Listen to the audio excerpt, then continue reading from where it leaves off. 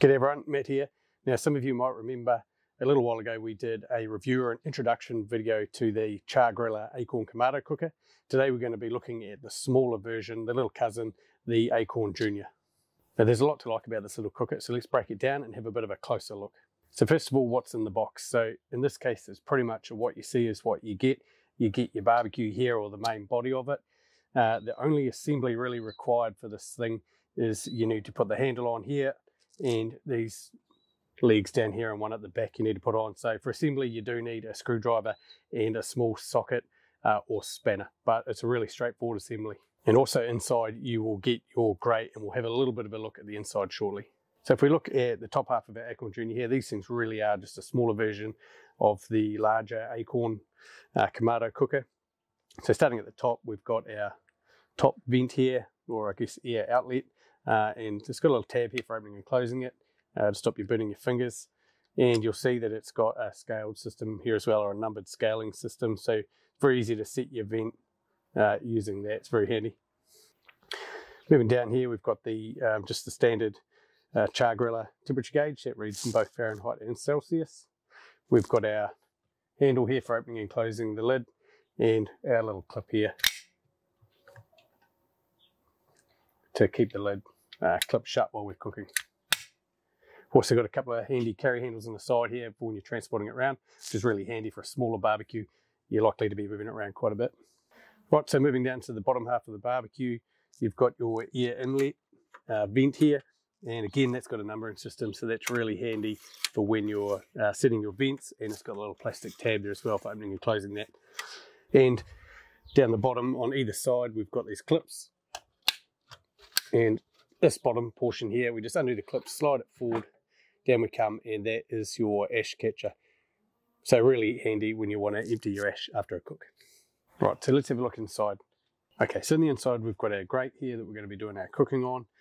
You can see that it's a reasonable size. It's not huge. You're not going to be cooking briskets or racks of ribs, but you could easily do a whole chicken or some steaks, maybe a roast or something like that. In the center here we've got our center insert, which we can remove if we need to refuel at any point. Unlikely, but it does happen on occasion. And you'll also get this little tool with it as well that'll come in the box, and that is just for lifting out the grate. So it sits under like this, and out we come. So while we've got our grate out, we can have a look inside. We've got down here, I guess, our charcoal basket. There's a little bowl that sits inside of here, and this just lifts right out. So that makes it pretty easy for cleaning. You can see the dust collector down the bottom there. So the other thing you can see here is that there's a bit of a gap, about a ½ inch between the charcoal basket, I guess, and the side of the barbecue. So this helps with the fuel efficiency of the barbecue, but it also means that if you do put your hand on the side of the barbecue during a cook, it will be warm, but you're not going to lose your skin. Okay, another thing that you might have noticed is that inside the basket or the bowl here, you can see there's a couple of little locators, or 3 little locators here, and what they are for is for a little ceramic heat deflector. And that just sits in there.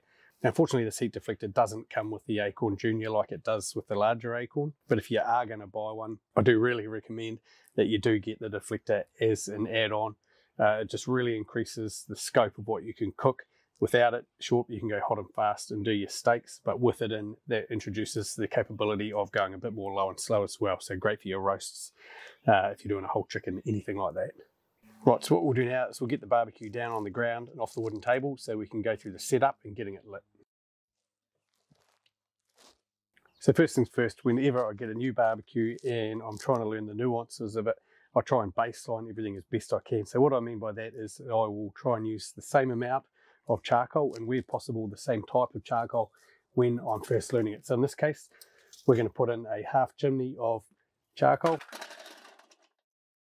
and so that just down the bottom there. Now if you prefer to use a chimney starter to light your coals before you tip them in, that's absolutely fine, but like I say, it's always good to baseline it by using the same volume and where possible brand of charcoal. But today I'm going to be using the flamethrower to get these lit.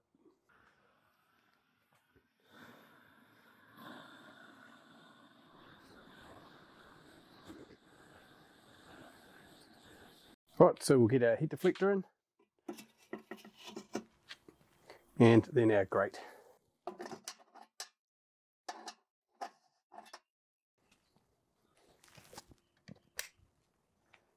Now, like I spoke about earlier, we want to baseline our settings. So we're going to go to number 1 on the dial there, up the top. And down the bottom here, we're going to open it up to 2. You would have heard me talk about baselining there, and I think that's a really important thing when you're learning a new barbecue, because all barbecues behave differently. So we know that in this instance, we've set our top vent at 1 and our bottom vent at 2. We've put in half a chimney of charcoal, and we're just going to sit it there and let it come up to whatever temperature it settles itself out at. Now, if that temperature is a little bit low for you or a little bit high, then you can adjust your vents by bringing them in a touch. But it just gives you a good baseline for, hey, these are my vent settings and this is the amount of fuel I'm using, I know where I'm at. Right, it's been about 20 minutes heating up now, and the barbecue seems to have settled itself out pretty nicely. We're sitting at about 275 degrees Fahrenheit, or around about that 135 Celsius there. I'm not sure how well you can see that on the gauge, but that's what it's showing there. So that's actually a pretty good setup there, I think. Right, so that's a basic rundown of what you get in the box, the basic setup of the barbecue and how to get it running. Now let's have a chat about a few other things. First thing is price point. So these retail in New Zealand from Bunnings stores generally, and you're looking at about $299 for the base unit.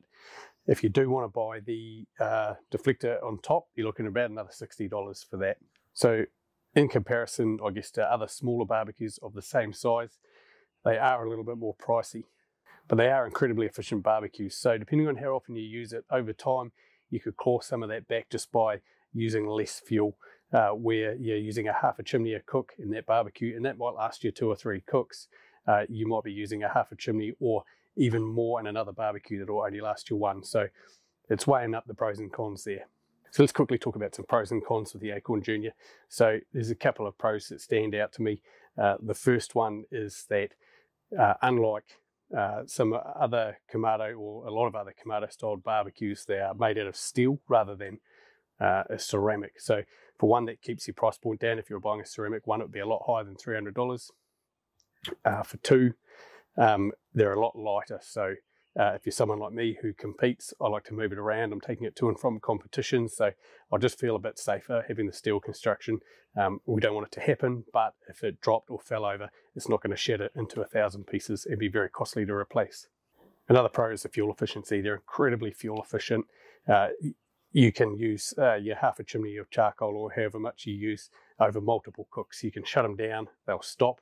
You can come back next time, shake the dust out, and you've still got fuel in there ready to go. So fuel's not cheap to buy, and if fuel efficiency is a consideration for you, then this is a great barbecue to start at.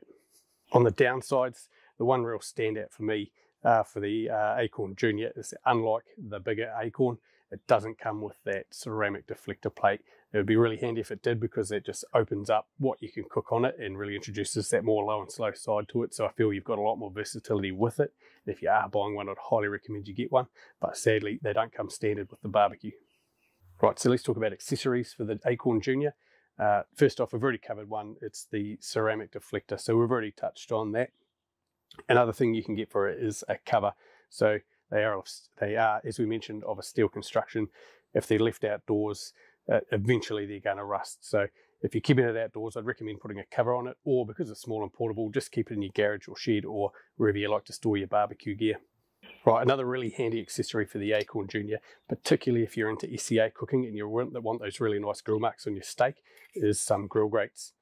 So grill grates don't actually make a set specifically for the Akorn Jr., but they do make one for, I believe it is the Weber Smoky Joe, which is their smallest kettle-shaped barbecue, and they fit perfectly in the Akorn Jr. So check those out if that's your thing. Right, so the last thing I'll touch on is just cleaning and maintenance. It's pretty straightforward, a lot like other barbecues. In terms of cleaning, you want to empty your ash catcher after every few cooks. You know when it's getting too full, it'll start blocking your air inlet. So this is a small barbecue. You're not going to let it go too long before you empty that, maybe every 2 to 3 cooks. In terms of cleaning your grate, I'll get a wire brush on there after every cook, particularly while it's still warm. When if you've got any sauce or fat or anything that's spilled onto the grate, when it's warm, it's still soft, easy to get off. If you leave it till it's cooled down, it can be a lot harder. And in terms of maintenance, it's just looking after it really. If you've got a cover, put it on when you're not using it, or keep it stored in your garage or shed or wherever you like to keep your barbecues. And that way it just avoids anything rusting out, and it's going to increase the lifespan of your barbecue. So as always, we hope you guys pick something up today. It's always good to get a bit of a look at different bits of kit that are out there on the market and make sure that when you're buying a barbecue, you're getting the right one for you. If you do like our content, please give us a thumbs up and a subscribe. We really appreciate your support, and we'll see you next time.